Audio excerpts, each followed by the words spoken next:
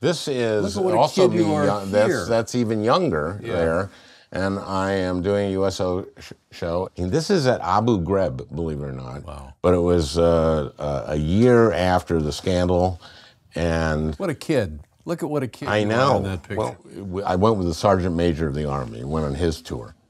And the commander of the base, he actually said, let's give a warm Abu Ghraib welcome to the Sergeant Major of the Army. Sure. And I went, okay.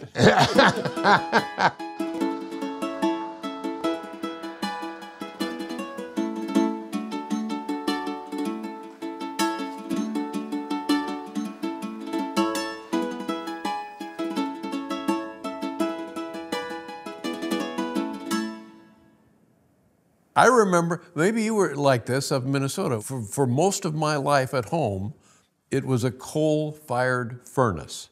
Oh, yeah. And the coal truck would come and dump it down the coal chute into our coal bin, and my dad would go down there and just shovel, you know, like it was a Bessemer converter or something. Well, Indiana is a coal. It was a coal, big strip coal mine. Yeah, both my grandparents worked as strip miners in southwestern Indiana. That's why it's a political issue in It is a Indiana, political issue, and and understandably, those jobs that are supposedly coming back are not really don't really amount to much.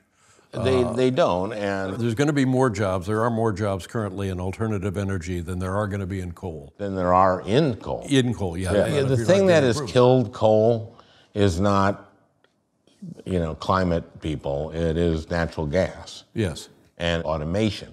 And so, no matter what Trump says, we're not going to get these coal jobs back. We need to embrace the future because China is going to be spending an enormous amount of money on renewable energies, dwarfing us many, many times. Right.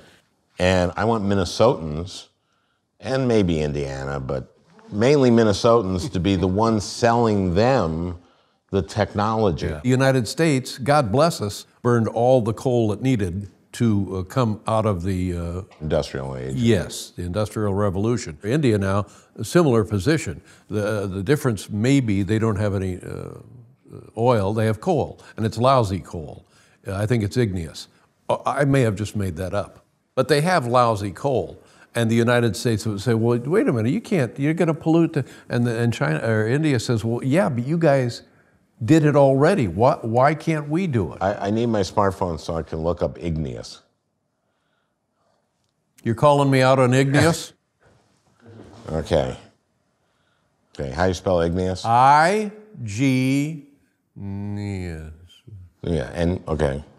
It's the worst kind of coal you can be burning. It's as filthy as it comes. No, igneous is volcanic. What's it say, Al?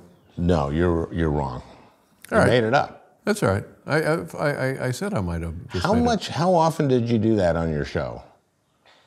Make stuff up and just toward the end every day.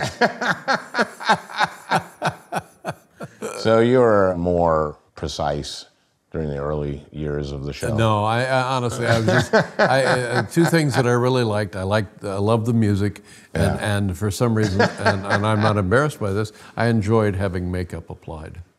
Oh yeah.